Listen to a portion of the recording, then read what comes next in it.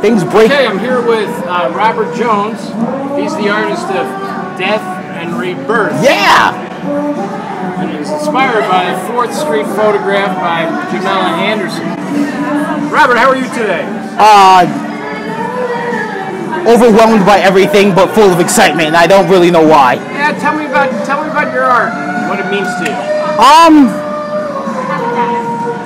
The story of it is a very personal story. It's called Death and Rebirth.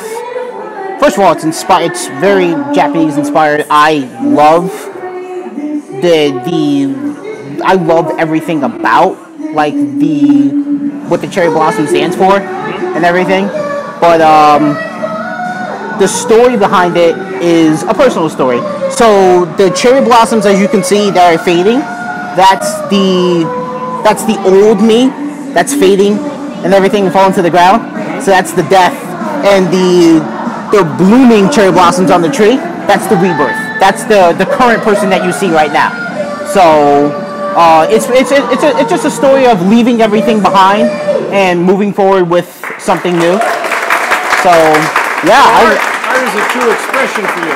It is, and it's something that honestly, Tom, I didn't know I had up until I would say maybe a year ago.